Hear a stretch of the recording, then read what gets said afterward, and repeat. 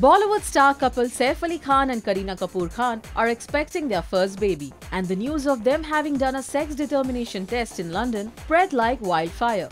But friends, these reports are just baseless. The couple have rubbished reports of having done a sex determination test. Their spokesperson said, "The report is completely baseless and the couple strongly denies any such incident. There was no such discussion with any doctor in London and the report is purely a figment of someone's imagination. Kareena and Saif are both mature adults and are above all this. We would like to request everyone not to unnecessarily sensationalize a private issue." Well, earlier, King Khan Shah Rukh too had faced similar allegations when his son Abram was born. Saifina are expecting their first baby in December, and despite being pregnant, Bebo will begin shooting for her next film, Veere the Wedding.